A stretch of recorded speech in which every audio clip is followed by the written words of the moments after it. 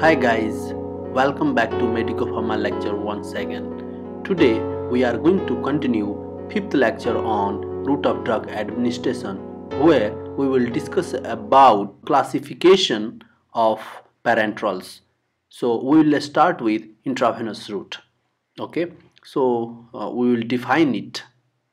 Okay, injections given to vein is called as intravenous IV injection. Okay, so now we will see few examples of intravenous route. Okay, so first one is chemotherapy drugs like doxorubicin, vincristine, and antibiotics like vancomycin, gentamicin, and antifungals like amphotericin. Okay, there are few notes. Okay, so the first one is IV push or IV bolus. Okay, it means large amount of drug is given in a small interval of time.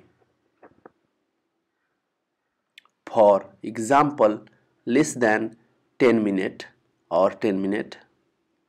It is one time dose. Okay, so the second one is IV infusion. So it is given at a slower rate over extended period of time. So hence it is a large volume dose. Okay, so example is dextrose solution.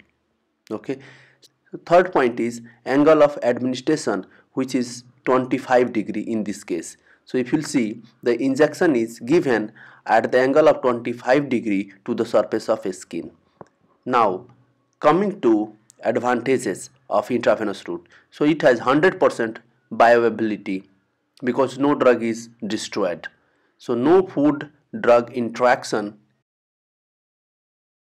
no first pass metabolism as drug does not go through the GIT. No gastric irritation, suitable for unconscious or vomiting or emergency cases. Suitable for high molecular weight peptide drugs. 100% dose accuracy. Large volume of drug can be administered and quick onset of action will be also there. Okay, now coming to disadvantages. So can't reverse a toxic dose. Once it has been given, you can't reverse it back. Expertise needed. Expensive, they are relatively painful, and sterility has to be maintained. Tonicity has to be maintained if taken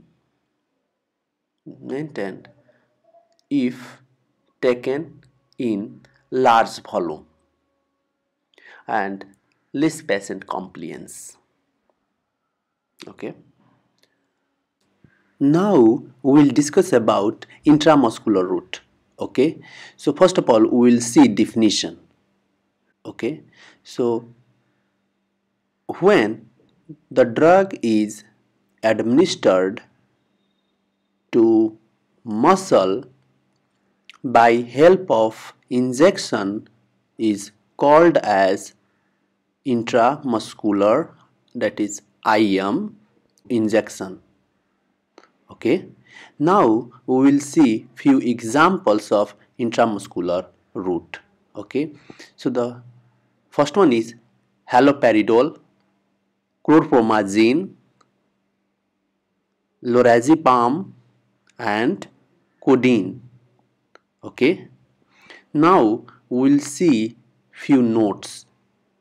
Okay, So the first one is the solution up to a volume of 5 ml is administered in large muscles, whereas 2 ml in smaller muscles. Okay. So the second note is intramuscular administration is done at 90 degree. Okay. So here in this diagram, the first one is epidermis layer, then dermis, then subcutaneous layer, then muscle, okay, or muscular layer. So the injection has been given at 90 degree. Okay. So this is overall. Now we'll see the advantages of intramuscular route. So mostly uniform drug absorption will be there. Rapid onset of action, good for non-aqueous vehicle and certain mild irritating substances or drugs. First pass and gastric factors are avoided. Self-administration can be done, so no need of expert. Slow and sustained release of a drug. Now coming to disadvantage, it is painful, can cause muscular hemorrhage, only limited volume of drug can be given, nerve damage is also possible, relatively expensive, affect certain lab tests like creatine kinase test. Okay. Now we will discuss about subcutaneous route, SC. Okay, so we'll start with definition. Okay, so injection given as a bolus below the skin, that is under subcutaneous tissue, is called as subcutaneous injection, ESC. Okay, now we will see some examples. Okay, like insulin, adrenaline, many vaccines, morphine, etc. Okay, now we will mention or note that the angle of injection is 45 degree. Okay, now we will discuss about few properties of subcutaneous route. Okay, so subcutaneous tissue have larger surface area. Okay, due to that there is large number of possible injection sites for multiple dosing. Okay, so we can get larger surface area and larger sites for injection. Similarly, it has less vasculature. Due to that, there will be slow absorption of drug compared to intramuscular route. Okay, less volume of drug is administered. Okay, now we also know that subcutaneous tissue is rich in nerve supply. Due to that, irritant drugs can't be administered. Okay, so these are few important points related to subcutaneous route. Now we will discuss about advantages of subcutaneous route. So it is ideal for poorly soluble suspension. Okay, good for slow and sustained release of drug. Okay, low risk of systemic infection. Okay, easily self administered, least painful in all parenterals. Okay, then depot preparation can be injected.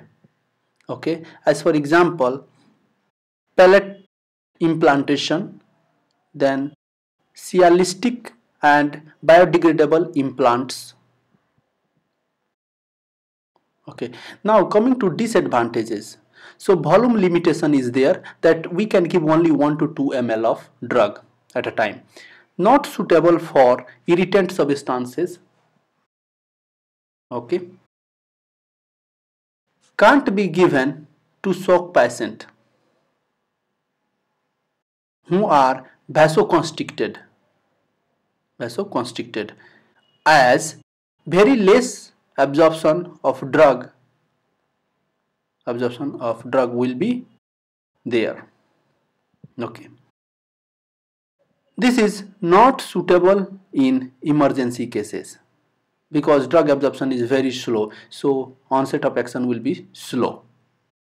With this, we came to the end of this lecture, and we will continue the classification of parenterals in the next lecture. Okay, thanks for watching us. Kindly subscribe our channel and please provide your feedbacks for our further improvements. Thank you very much.